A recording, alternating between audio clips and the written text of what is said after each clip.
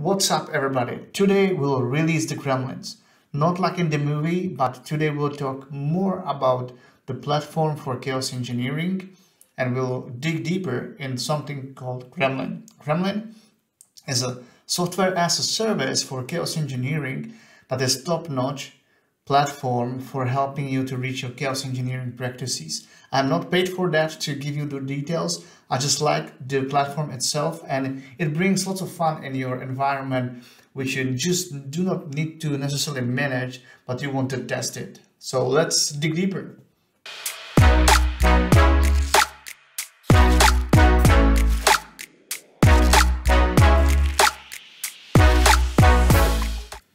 So I want to talk about the chaos engineering. I'm using basically their documentation. They have amazing pictures, they have amazing documentation.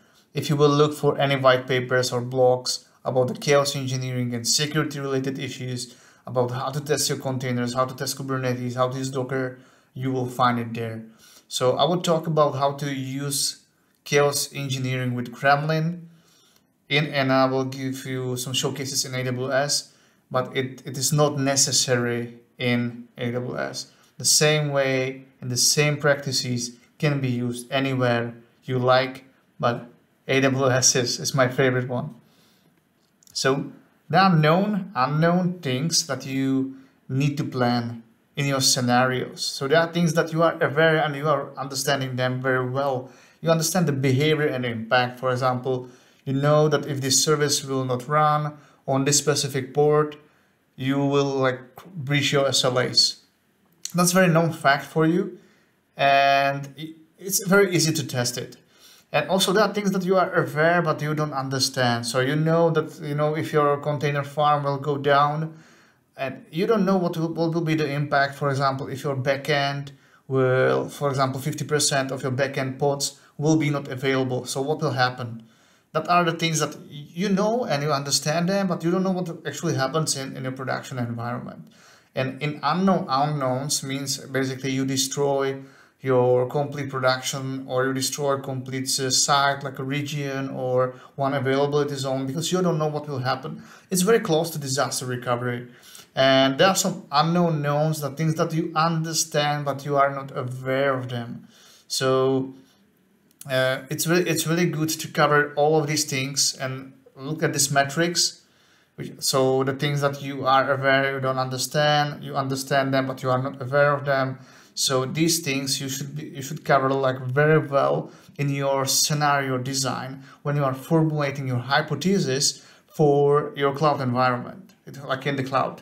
So let's move forward, and when you will run your first experiment, and I recommend you to read the blogs, read the documentation, first thing that you will do is to create a small hypothesis. So what happens if, what if my production system will not work? How it will affect my clients? I have, for example, mobile clients. Do I have scenario for offline work with some data? Do I store or cache some data? So you can test this hypothesis on, for example, your mobile devices. So what will happen if there is an attack from external attacker on your production environment, and he will increase your latency, or he will, for example, cause some issues with your DNS. So all of these things will be covered in the AWS environment or in your chaos engineering environment. And when you are planning these things, you should have rollback plan. You should also measure the impact, and you should know what will happen when something bad is going on. So when something bad is going on, you need to be able to measure the details of what's up in your environment. What is the latency? What is going on? What basically the behavior that is happening in front of you. After that, and when you have the rollback plan, you can also roll back the client, and I'll show you that. You should be able to harden your system and fix the issues. So if you discover some problems, you should immediately go create a plan and look how you will fix them and address them in the tested environment. And basically, first thing, you need to have fun. You need to enjoy the game. You don't need to stress yourself too much. In IT at all, you shouldn't stress yourself. Just enjoy your work, what you do, and take some time. So now I think that it's time for demos. Working with Gremlin agent is pretty simple, and I will show you how to work with that. So I prepared two instances, front and back end, and we will play with them a little bit, and we will connect to the instance and play with the Gremlin agent. So let's go to the front end application with the instance ID and click on connect. So with EC2 instance connect and EC2 instance ID, you are able to connect as a root to this instance. So it takes a while, and when I am in the instance, I can write Gremlin check. Gremlin check. So with the Gremlin check, I am able to know and see all the information about the agent. I can see the API response. I can see the latency in the milliseconds, and I can also see the authentication type. That I'm using the secret, the API as a response is okay, the credentials ID, and then the Docker version, the Gremlin environment variables, the files which are connected with the Gremlin, for example, the credentials or the log files, and the operating system type and the proxy setup, if there is some. Then the metadata for this instance are available for you in this check also. And what you will see in the console of Gremlin is available here too, is a cloud type, Gremlin version client, instance ID, and the operating system name. It is unknown, but in our case is Amazon Linux. And also the region and public IP. If you want to check just specifically the operating system, you can write Gremlin check OS. With Gremlin check OS, you will get the information about the operating system. And the real attack, when I will write Gremlin, it gives you all the available choices. With attack container, check, help, init, you can log out from your current setup. You can roll back specific attack. You can check the status of your client and also check the version. After installation, first thing that you should do with Gremlin, you should write Gremlin version, and with Gremlin version you will know which agent version do you have. And with Gremlin attack CPU, it will tell me that I'm launching the CPU attack for length of 60 seconds on 2 CPUs. So I'm specifying the kind of attack on the CPU. That means a resource attack with a length of 60 seconds with the core amount of 2. And it should tell us that we are not able to run the test on 2 cores because we have only 1 core available, and it will take 60 seconds to attack to complete.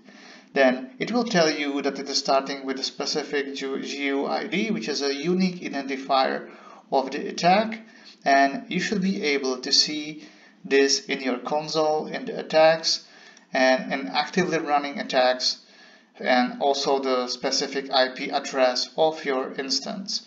So you are able to see it in your dashboard, in your Gremlin interface, and also in your client. And it basically takes 60 seconds to complete. It will be also available in your CloudWatch logs, and you will be able to know the details about your attack. And this is not the end of the attack. I will basically cancel this attack. You see that I reverted with the attack because I don't want to wait for the 60 seconds. And with the revert attack, you will perform the rollback. And if you are interested in the logs from your current client, you can use, I will use this sudo cat and the specific file with the daemon log, which is placed here. It's in the var log gremlin daemon log, and in this log file you have all the information from your client available. And then you see what happens there. There are like the executions, then authentication information, and all the attacks that are running here. You see here that there was executed the attack, there was some problem, the Gremlin identifier, the team secret, etc., etc. So the logs are available for you here in the console.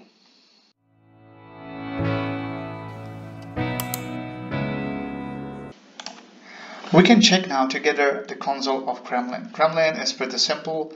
It's absolutely for dummies. If you are not expert, you will have a fun with that. If you are expert, you will have a joy with that too. So you can play with the containers orchestration, with the cloud compute, with monitoring messaging databases. You can create your scenarios and your attacks. Creating the scenario basically comes out from adding new attacks, adding recent attacks, or add some status checks. You can also check your services. In the full version it will work for that more, and also have the old version of the client. With the scenarios, you can create completely new scenarios. With attacks, you create specific attacks. With schedules, you can create a scheduled attack. The clients, you see here that we have two instances. That means this front end and back end are available for us. You see that also the cloud is AWS. The Gremlin version, the image ID, so lots of different filtering metadata for us. And the reports. For example, this month we have 2 attacks, active clients is 1, uniquely attacked targets is 1, unique active users is also 1. And there is the documentation and API.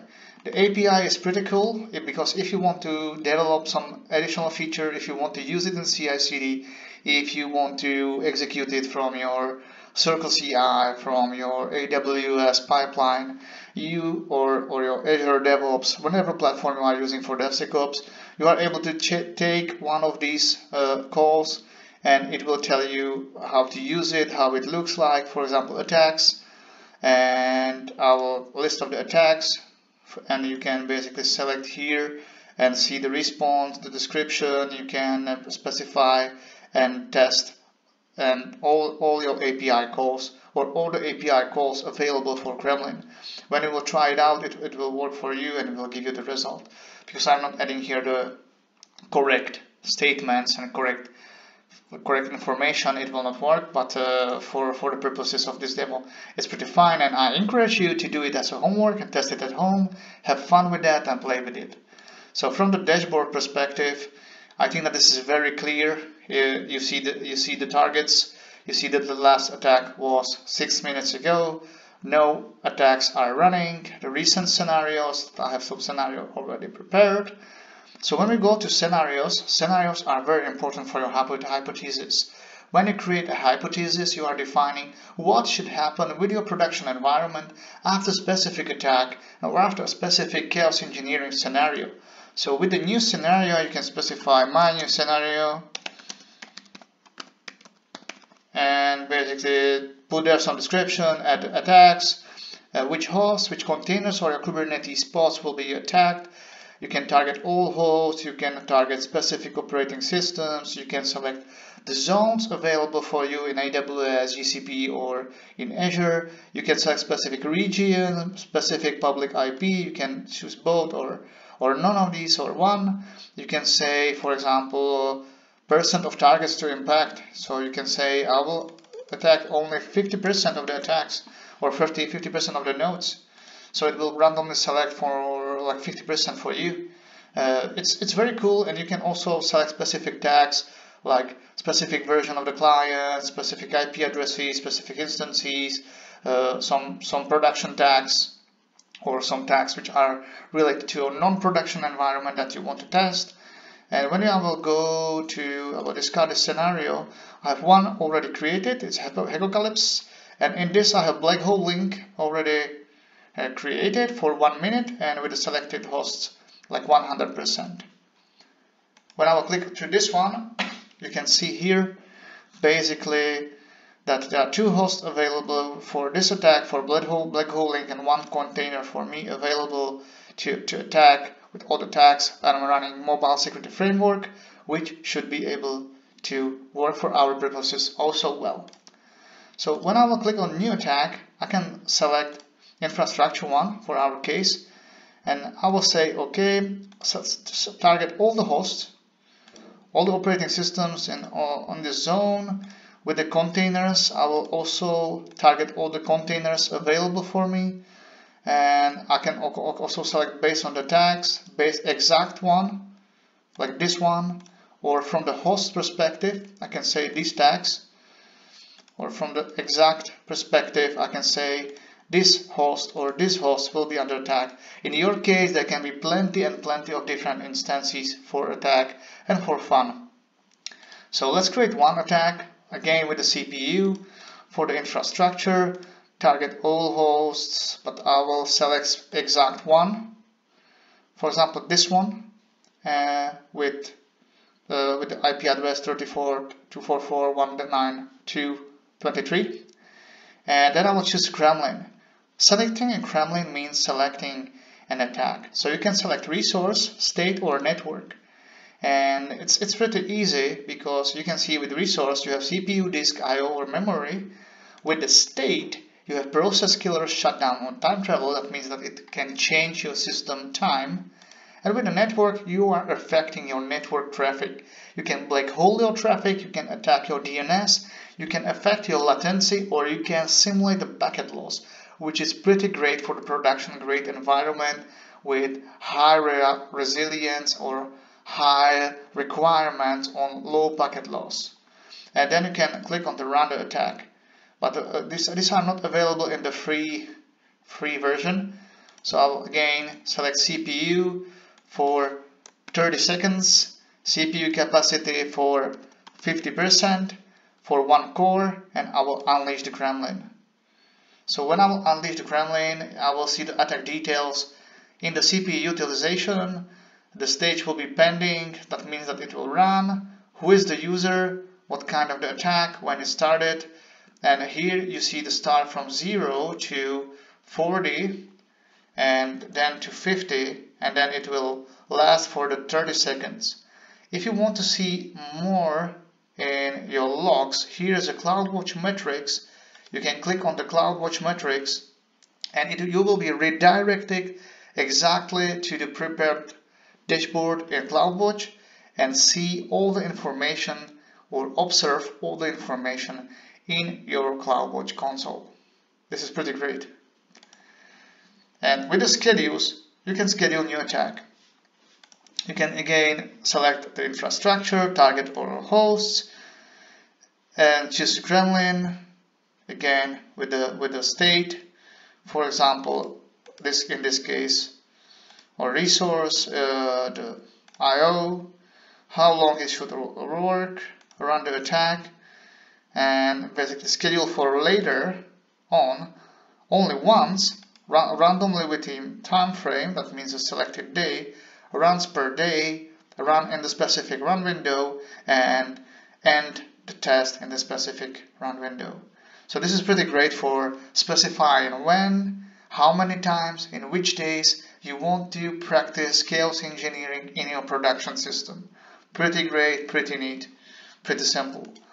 Again, check the clients. You can select from the client, attack the host, and attack this host like cloud, AWS, all the hosts or similar attacks with which you already used, which is also pretty simple. So it offers us lots of options, freedom to reuse the attacks, define our scenarios, change the attacks. So pretty great, and I really recommend you to try it at home or try it at your home testing lab and have fun with it. What is also pretty good to showcase is the library of the attacks. So when you will go to attacks, I think that in the infrastructure, in the new attacks, you should have already prepared. You can select the service or infrastructure. There should be prepared the list of the ready to use attacks, and there is here. If you will go back to dashboard to view recommended scenarios, then you have plenty of different scenarios ready to use, simulating unreliable networks, a validation of the health checks, a region evacuation, or basically validate a test of TLS certificate expiration. Pretty great for your production environment. And if you are a fan of the Kubernetes like me, Kubernetes, you can filter that, and then you have all the tests available for you for Kubernetes test cases. So testing the storage limits, scaling, auto-scaling for Kubernetes, the CPU effects, black holing for Kubernetes, and many other attacks like correctness shutdown of the node, inject latency to the service. So the fault injection scenarios are here in the big scale.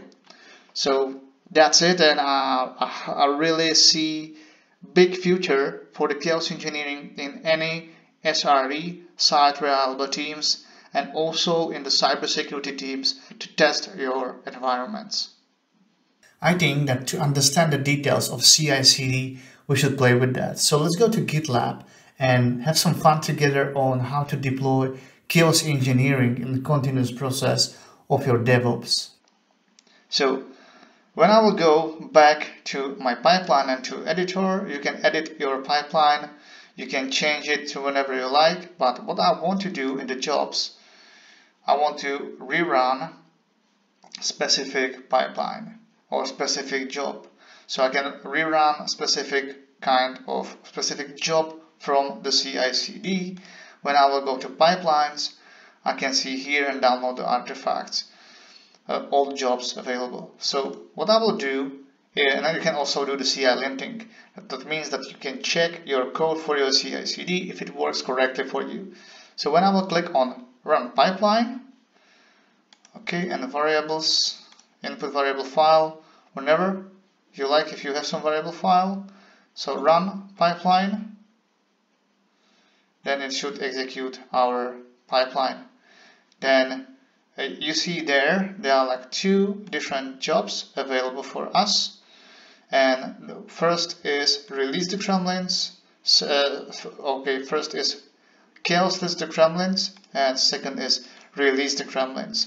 You will do these activities after deployment. That means your environment is up and running, your application is deployed, and in this case you want to chaos test or attack your environment. When we will go to a specific job, for example, to chaos list the gremlins on the running job, you can see here that still our token is hidden, which is perfect, and you should do the same. It will list our chaos testing agents with their identifiers, what kind of agent it is, and where it runs. You see here also there is a mobile Docker and what's the status of the agent. Then you see that the job succeeded.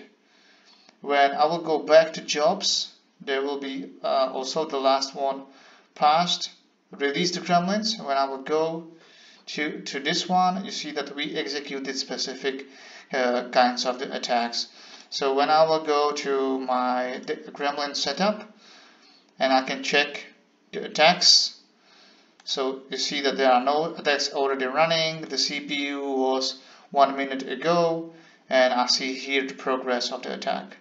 So another simple example how to automate, how to simplify, and how to run chaos experiments in your AWS, on-premise, or any virtual environment that you like, and mostly like on your production system. Thank you so much for watching today's episode, and to learn together more, I have some questions for you and some follow-up for your homework and understanding what chaos engineering is. So you should know what chaos engineering is, what it brings to you, what is the benefit, and how to use Gremlin in a production environment. You should also be able to understand how to use it in your CI/CD, and you should be familiar with the client itself.